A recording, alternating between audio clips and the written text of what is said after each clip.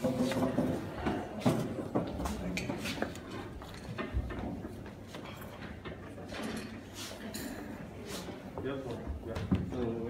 give the thumbs up.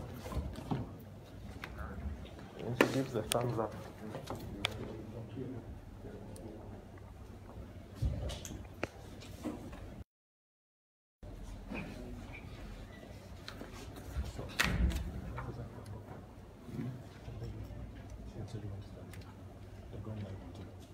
So I should tell.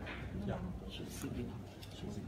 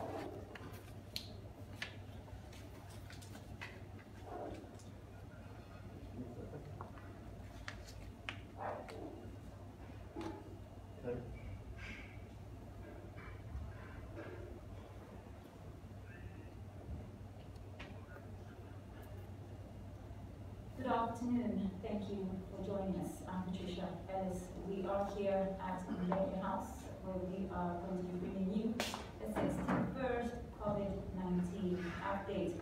And giving us the update is the Secretary to the Cabinet, Dr. Simon Meeting. I now hand you over to him. Countrymen and women, members of the press, good afternoon. Let me recognize the presence of the permanent secretaries in the Ministry of Health and the Ministry of Information and Broadcasting. The government of the Republic of Zambia continues to place as a priority public health security in order to safeguard the well-being of our people. His Excellency the President, Dr. Edgar Chagwalungu, is on the record of ensuring that we have an economically productive nation which is driven by a healthy population. Acknowledging that health matters are beyond COVID-19, it's important that we have to fight the pandemic. And the government continues strengthening health systems, investing in maternal, child health and nutrition, as well as the fight against HIV and AIDS, TB, malaria, and other communicable and non-communicable diseases, which are generally anchored on primary health care. Countrymen and women, members of the press, I wish to inform you this afternoon that the Minister of Health, Dr. Chitalu Chilufya MP, took a COVID-19 test and the results have come back positive. However, he's currently feeling fine, but in line with the current health guidelines, he has commenced self-isolation and will remain under isolation until he is discharged by health authorities based on the set criteria.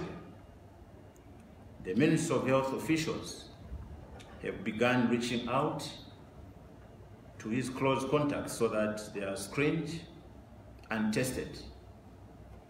Dr. Chilufya will continue supporting the COVID-19 response under the new normal, living with the coronavirus using ICT platforms. And so you continue to provide support virtually. His Excellency the President, Dr. Edgar Chagwa has wished Dr. Chilufya well as he continues with self-isolation and monitoring by health personnel. And I'm sure all of us here wishes him well, as he's been providing excellent leadership from the time we had the COVID pandemic coming into Zambia. As we are also aware, one of our leaders, Honorable Dora Siria, who has been instrumental again in the fight against COVID-19, publicly announced that she was tested positive for the virus a few days ago. Honorable Siria remained stable and has self-isolated herself in line with the standard medical practice and criteria. We applaud her courage and urge the public to respect her right to privacy as well as ensure that she has a speedy recovery. In line with our response strategies, the response team are tracing and testing all her contacts. Countrymen and women, following the last national address by His Excellency President Edgar Chagwa, various aspects have arisen. As the cold season approaches, we have noted an increase in the number of respiratory cases, including coughs and colds, nationally and indeed in the region. We have continued to respond to the COVID-19 outbreak with our public health and medical teams implementing surveillance activities, contact tracing, diagnostics, case management, risk communication, and community sensitization. In as far as the situation is concerned for today, we report 137 new cases of COVID-19 out of 4,264 tests which were conducted in the last 5 days. Maybe I should repeat that. Today, we report 137 new cases of COVID-19 out of 4,264 tests conducted in the last 5 days. The cases have been detected through community and point of entry screening, contact tracing, and health facility surveillance. And the breakdown is as follows. 56 were from routine screening, where we had the Lusaka 19, Nakonde 27, Chilanga 5, Ndola 3, Chinsali 1, and Kitwe 1. Then also had 33 truck drivers, and 24 of those are from Nakonde, Ndola 4, Chipata 2, Chirundu 1. We also had 26 healthcare workers, all from Lusaka. We had 16 contacts to known cases, and those are from Nakonde 7, Lusaka 6, Kabwe 1, Mansa 2, and 4 hospital surveillance cases from Lusaka UTH.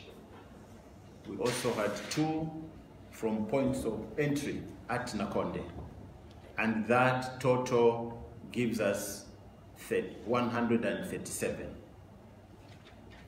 I wish also to mention that we have discharged 443 patients from our isolation facilities, 392 from Muchinga province, 39 from Lev Manawasa Isolation Center, and 6 from Copperbelt, 5 from Kabwe, and 2 healthcare workers in Lusaka that have tested negative to COVID-19. Therefore, the cumulative number of cases is now 1,057, and we are still at 7 deaths, and we've recorded cumulatively 743 recoveries who have been discharged. Distinguished ladies and gentlemen, we continue to monitor persons at high risk, and to date, a total of 4,680 have successfully completed the 14-day mandatory quarantine. And furthermore, our response team has cleared as non-cases a total of 2,530 alerts which will be notified. Globally, a total of 5,688 cases of COVID-19, including 3,552 deaths have been recorded, with about 2.4 million recoveries that have been confirmed by 8 hours this morning. And among that number, we have about those cases are coming from 213 countries as of today. In Africa, coming to our region, the cumulative number of cases is 121,547, including 3,613 deaths, and we've had 49,912 recoveries. Countrymen and women, if we're now coming to the update on the various epicenters that I've just mentioned. I'll start with Nakonde. In Nakonde, 2,994 people have been screened so far, and in the last 5 days, we've recorded 35 new COVID-19 cases, bringing the cumulative to 531 so far. That's for Nakonde. And the positive cases have consisted of 154 who are truck drivers. For supervised community-based isolation model, this is the one which is now being implemented, where we're able to have a situation where we've adopted a supervised community-based isolation model, which means that we're able to ensure that the community surveillance is managed by public health workers. And out of that, 100 community health workers have been trained to visit an average of 100 people daily. And so far, 245 people have been placed on home-based isolation. In Chirundu, since 2nd May 2020, 8,322 persons have been screened, including 6,000 truck drivers, and 1,000 of those were through mass screening, and the rest through routine screening for contacts and alerts. And out of Chirundu, we've had 37 positive cases, 35 of whom are truck drivers who have been identified out of the samples that have been tested so far. Coming to Lusaka district, which was the first district to be affected by COVID-19 in the country, in the last 5 days, 17 people have tested positive in Lusaka. They were detected through point of entry screening, mass screening, contact tracing, and hospital surveillance. We've continued to screen alerts, the contacts and patients in health facilities, and healthcare workers in the response. We'll soon launch a targeted screening and testing at Komesa Market. Going to the Copper Belt province, 18 COVID cases have been detected on the Copper Belt in the last 5 days. A similar intervention to the one that we did in Kafue will be implemented on the Copper Belt province, targeting Ndola, Chizabombo, and Chingola districts. The Kasumbalesa border area is also targeted. The operation will involve community sensitization, mass community screening, contact tracing, cleaning, and disinfection of public places. Going to Kabwe, we clearly note an increase in the number of COVID cases in Kabwe, and cumulatively we've reached and recorded 33 cases, 7 of which were recorded in the last 5 days. The 7 are all contacts to known cases, and we are yet to do an intervention similar to the one that was done in Kafue, which will then provide us with more contacts, and this we hope to be implemented in the next couple of weeks. Members of the press, fellow countrymen and women, following the directive from our head of state, His Excellency President Edgar Chagwa Lungu, we have to adjust our lives and systems in line with the new normal. And the new normal is basically living with COVID-19. In this regard, we've made adjustments to our case management strategy. And that is all high-risk groups, including children, the elderly, and those with underlying risk medical conditions, and those patients who have symptoms will be the ones that will be isolated and managed in our healthcare facilities. All COVID-19 positive cases who have no symptoms at all will be managed under supervised home-based care, as is being done in Nakonde.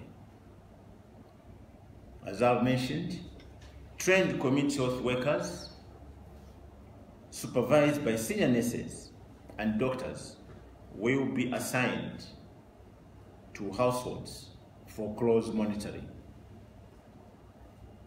With this approach in place, we now have in healthcare facilities 31 patients.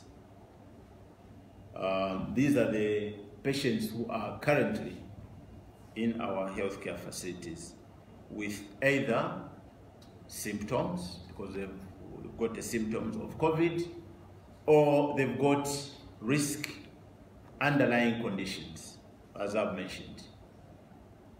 Truck drivers who will be screened and tested at point of entry will be monitored through their journey to point of destination and exit. In other words, as they enter, they are escorted up to where they're supposed to exit or quarantined at designated places. We will enhance our health facility surveillance to quickly detect and manage any COVID-19 cases in our health facilities.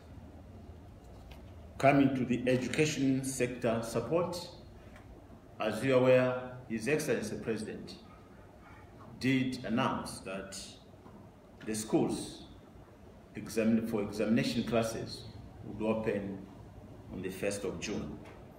And therefore, our teams in the provincial and district health offices are working hand in hand with the Ministry of General Education, the Ministry of Local Government, the Disaster Management and Mitigation Unit, DMMU, which is under the Vice President's Office, the Office of the District Commissioners, and the various bodies to ensure that the environment is adequately prepared for the incoming pupils. And as we've been saying in the past, this has to do with ensuring that they adhere to the public health regulations, they adhere to the public health guidelines and certification.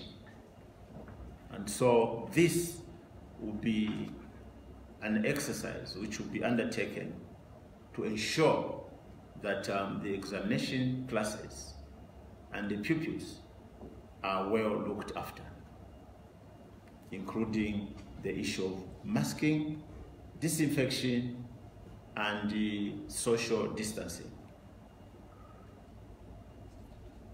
Distinguished ladies and gentlemen, countrymen and women, our risk communication and communication engagement team are preparing targeted messages for pupils and teaching staff.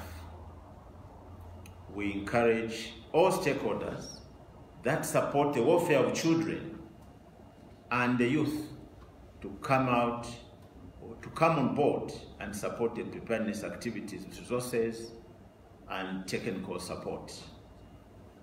We already appreciate the various donations that have come forward, that have been provided financially and in kind. And we hope that that will continue.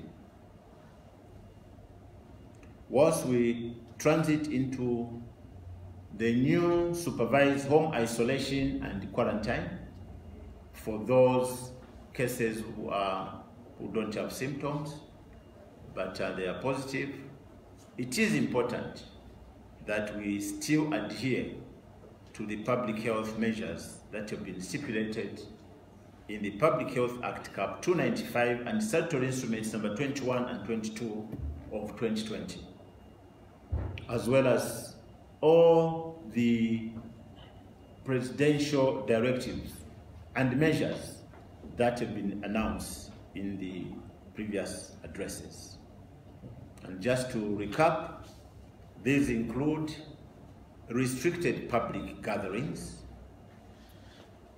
mandatory masking up in public places, frequent hand washing, maintaining personal hygiene and environmental cleanliness, physical distancing, no handshakes and hugs, restricted movements, and also to be our brothers or sisters gatekeepers in ensuring that we report suspected cases and ourselves whenever we feel ill. Distinguished ladies and gentlemen, may God bless Zambia with wellness, good health, and fruitfulness. And I thank you for your attention. Thank you very much, Secretary to Cabinet. Allow me to invite our colleagues from the media. If you have questions, points, or clarifications, yes, my person, please, can you come to the microphone? Tata, please, just come.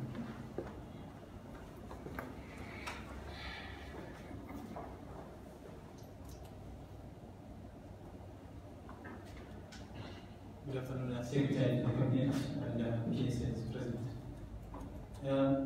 I just want to find out, there's been a word circulating that there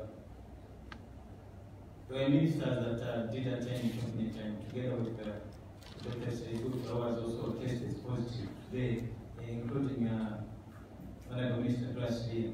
So I just want to find out, and for the sake of clarifying the way that is going around, what is going to happen to the ministers that attended that cabinet meeting? Are they going to also subject it to the test? Thank you. Yeah, thank you very much. SC? Thank you very much for that very important question. I wish to mention that yes, it's a matter that has come into public domain, and I wish to mention that it is an ongoing exercise.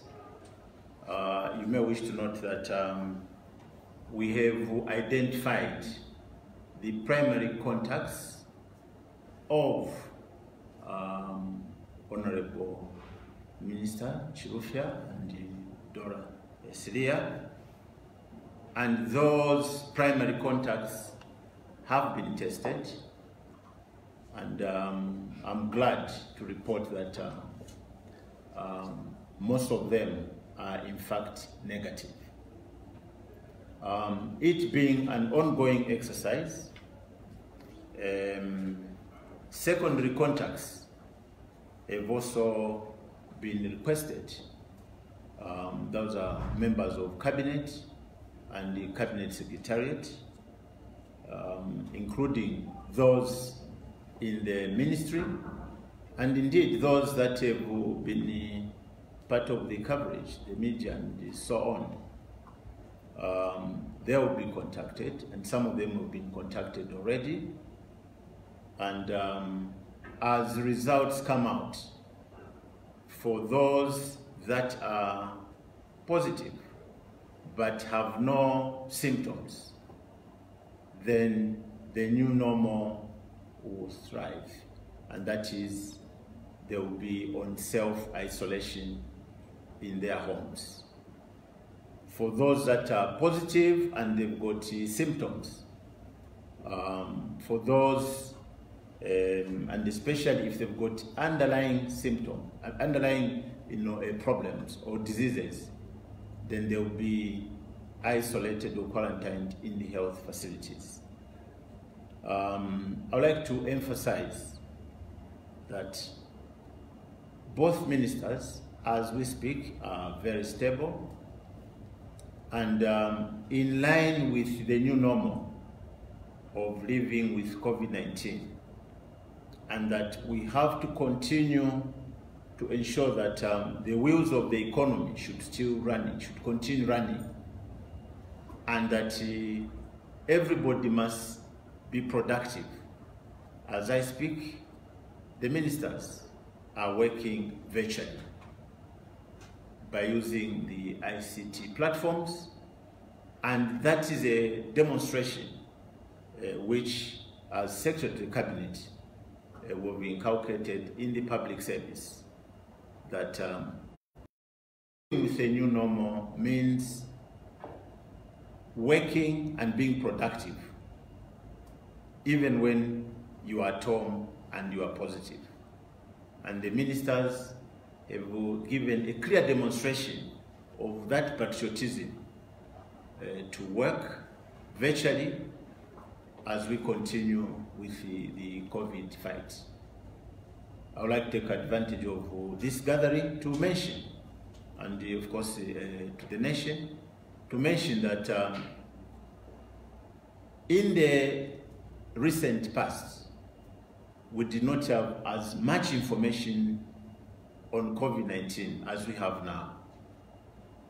Our experience in close to over 2 months, and also what WHO has been telling us, gives us enough knowledge in terms of how we're going to handle ourselves in the future. And His Excellency, the President, is on firm ground to to ensure that the country's economy continues to run, and that we also ensure that even those that are positive COVID, but they do not have any symptoms, that they continue to provide some leadership by being productive and working as a new normal. And as you are aware, WHO has given us information that the COVID-19 is going to be a way of life because it's not going away soon. In fact, they're saying it will probably be with us forever.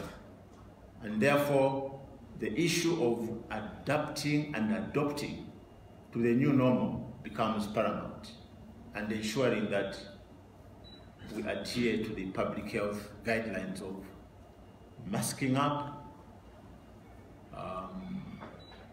social distancing, and ensuring that we are also each other's brothers and sisters keeper, and that we should continue to be productive in that sense. Thank you. Thank you very much, SC. I see no more hands, then I'll ask you to wrap up, and then we call it a day. Thank you very much. Well, in wrapping up, oh, I see there is some outstanding hands. Okay.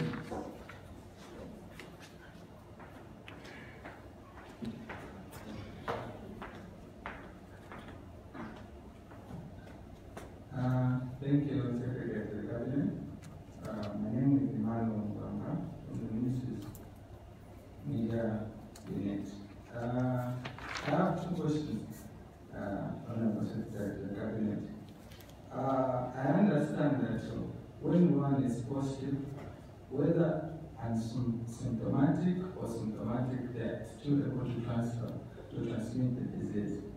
So my question is, how and why was the decision to keep those that are positive and are not symptomatic at home? I feel it's probably a risk even to other people in the house. Then the last one is, I think I'll have Thank you very much.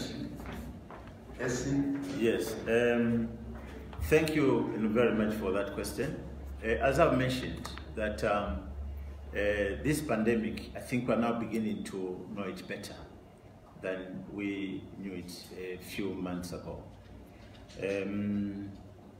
The issue here is that, yes, you've mentioned that if somebody is positive and he has no symptoms, or they have symptoms, they're able to transmit to their friends or to their immediate persons that they are with. And this is why we talk about contact tracing and ensuring that we follow up. However, in line with the new normal,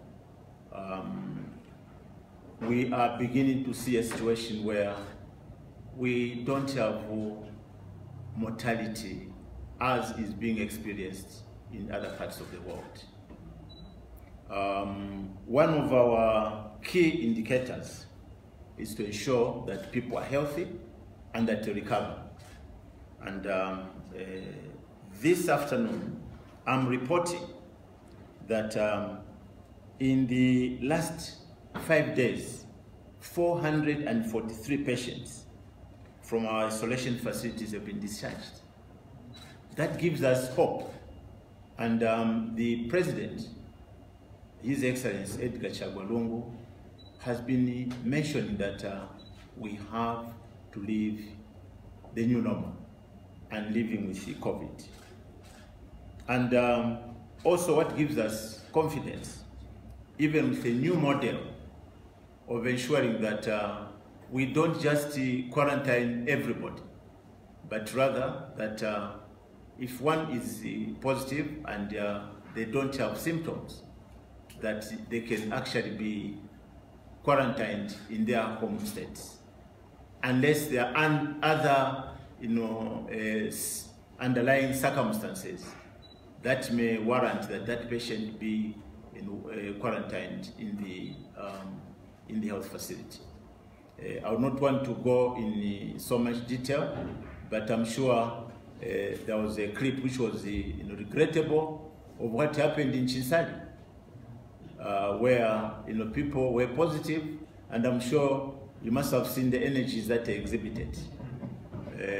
That clearly shows that they can actually be looked after, at all. So, just as I said in wrap-up,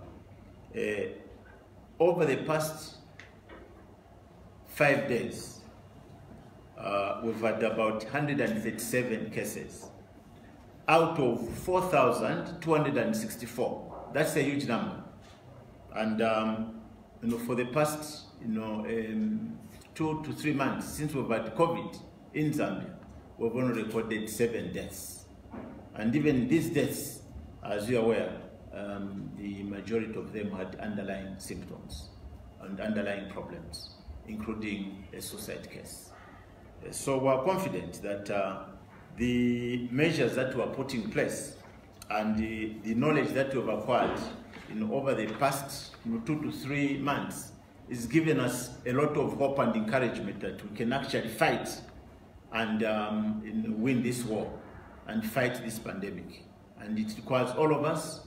It requires us ensuring that we adhere to the public health guidelines, restricted public gatherings, masking up in public, frequent hand washing, maintaining personal hygiene and environmental cleanliness, physical distancing, no handshakes and hugs, restricted movements, and ensuring that we are each brothers and sisters gatekeepers.